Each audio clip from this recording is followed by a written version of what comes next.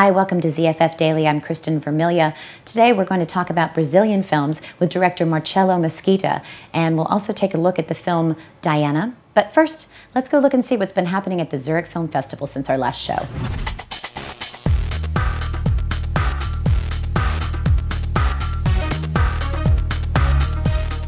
Another great night on the green carpet at the 9th Zurich Film Festival. Yesterday was the world premiere screening of director Tim McCann's White Rabbit, a drama about a bullied student looking for revenge. We'll see Tim here in the studio this Friday. I've been here a few times, I love it, and I'm pretty psyched about it. Einfach all die Begegnungen mit diesen Künstlern ist einfach genial. Einfach die lockere Art, die sie haben. It's great to see so many people enjoying the festival. Joining me now is director Marcelo Mesquita. Welcome. Thank you. So tell me about where the story came from for the film. 6 years ago, we and my partner, who directed the film with me, Guilherme Valengo, we decided to do a documentary about the graffiti scene in Sao Paulo. And then we started the research, but the scene was too big. So we decided to do about a group of artists. There was Ogêmeos and Nunca and their friends. They were like very famous outside of Brazil, but they didn't get the success inside the Brazil at that time. So we started to do the documentary. And then 1 year later, the government starts to cover the works at the streets with gray paint. So it was really crazy because we started to follow those guys who decided what should be on the streets and what should not be, saying, oh, I like this, just leave it there, but I don't like the one, erase it. So the documentary is about a group of artists that does a lot of nice works and a group of crazy guys who erase their paints in São Paulo, and that's how the idea gets strong and how we got the film. Great. Well, before we talk any more about this, let's take a look at Grey City. Sao Paulo, the largest city in Brazil. A loud and chaotic concrete jungle. Street art flourishes here. Innovative graffiti artists like Ogêmeos and Nunca established a new style, and their work has spread to galleries across the globe. But when the artists returned from an exhibition in 2008, they found their work had been painted over in grey.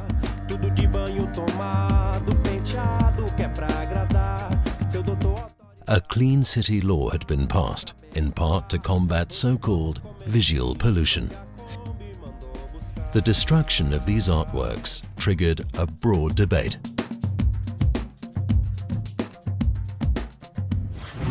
So tell me, how did you convince them to be a part of the film, to trust you?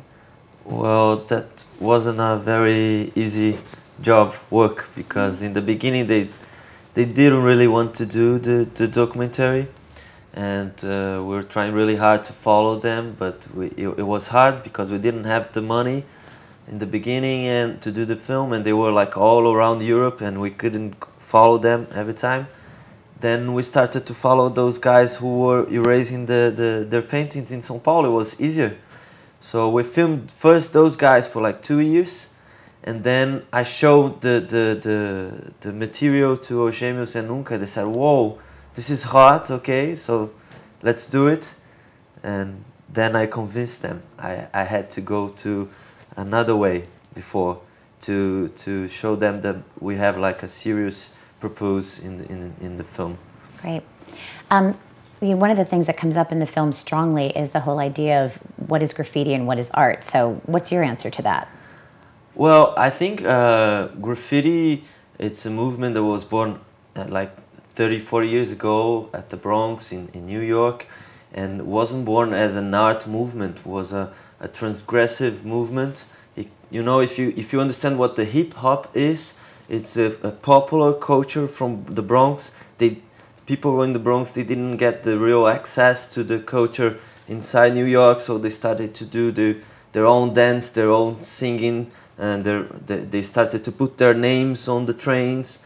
So this is what the hip hop is about. But 20, 30 years after that, people started to realize this work, the graffiti part, one of the part of the hip hop culture, has something good that could be inside the galleries, inside the museum. So they started to put money on it.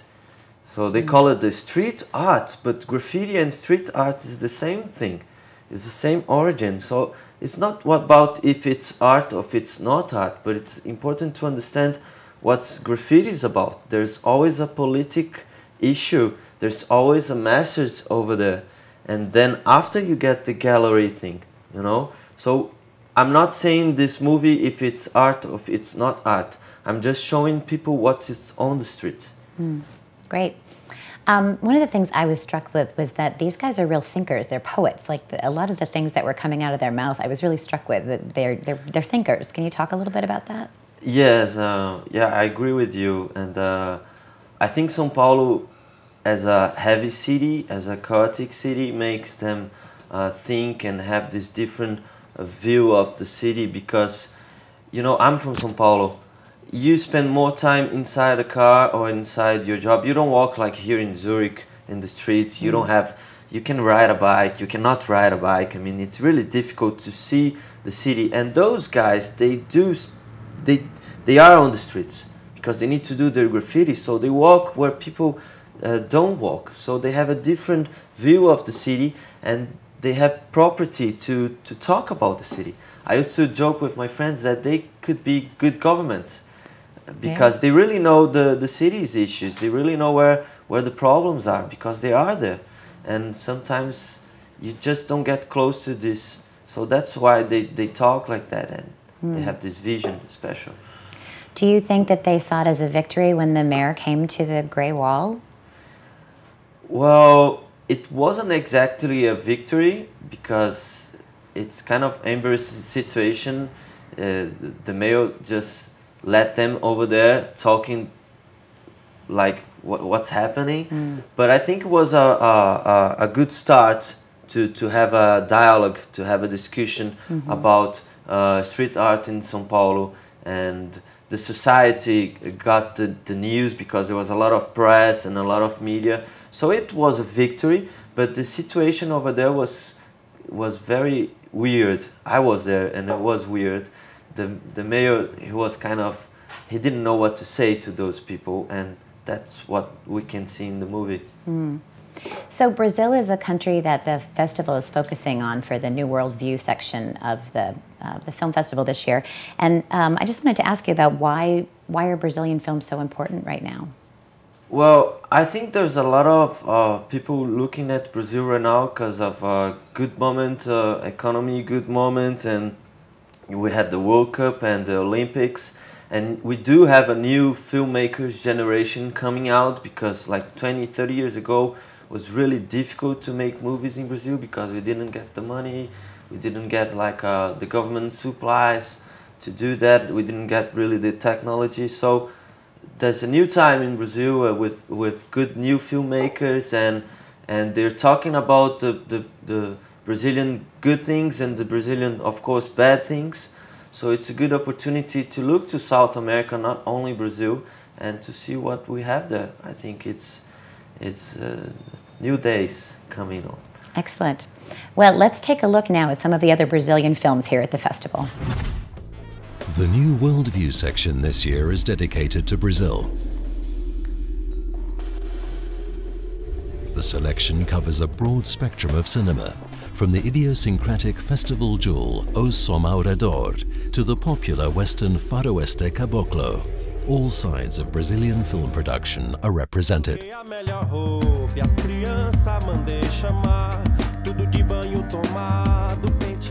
Brazilian cinema has experienced a kind of rebirth. In the 90s, the political climate, as well as competition from telenovelas, gave the Brazilian film industry a hard time. Brazil has 25 times more inhabitants than Switzerland, but proportionally, there exist far fewer cinemas than here. Only 4% of the movies in Brazilian cinemas are produced in their own country. But after the 90s crisis, Brazilian filmmakers experienced a steady 10-year boom. Filmmakers like Walter Salles and Fernando Meirelles brought Brazilian film back to the big festivals and to the public.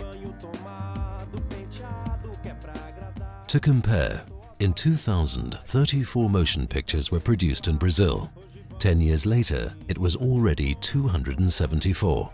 What are the special ingredients for a Brazilian movie? Mostly proximity to the characters, the close and precise look at them. Another characteristic of Brazilian film is the high degree of attentiveness asked of the spectator. Often they take place in the favelas, regions affected by violence and poverty. But hope, humor and love remain an integral part.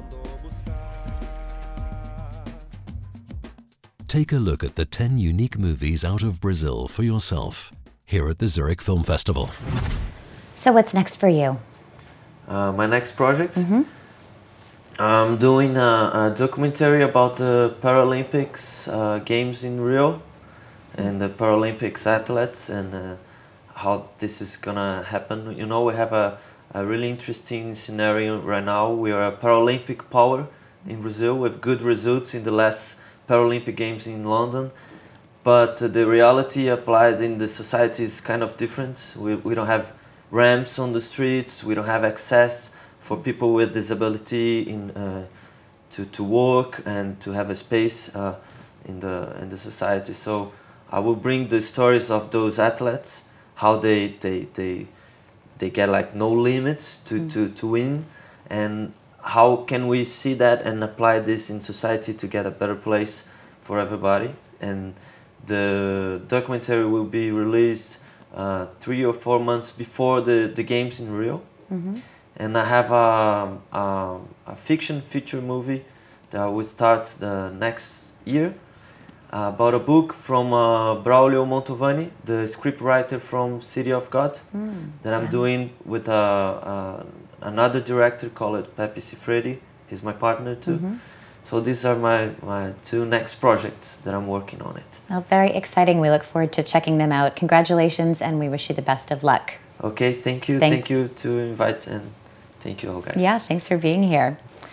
So from the world of poverty to the world of the royals, next we're going to take a look at Oliver Hirschbiegel's Diana.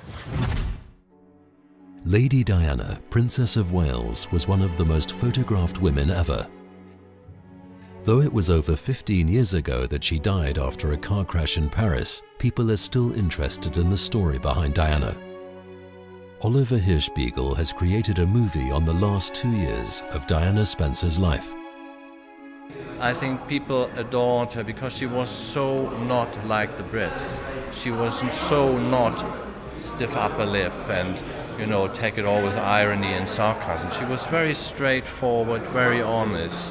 And people love that because that's very rare these days. Australian actress Naomi Watts was chosen to play the role of Diana.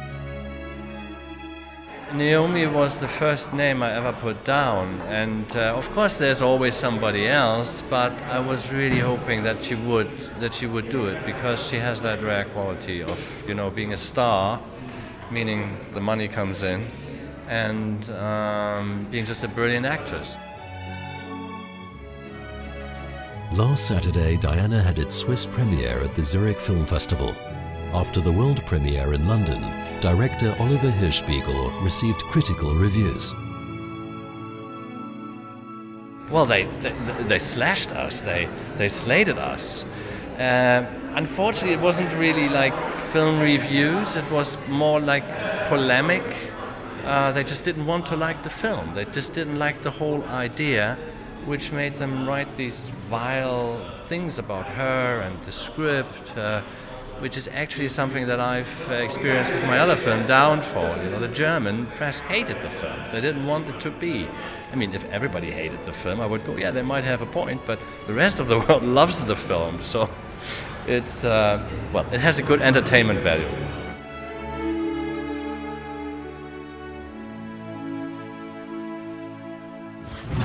That's it for today's show. Thanks for watching. Tomorrow on ZFF Daily, we will welcome Stephen Nemeth, who's the producer of COG.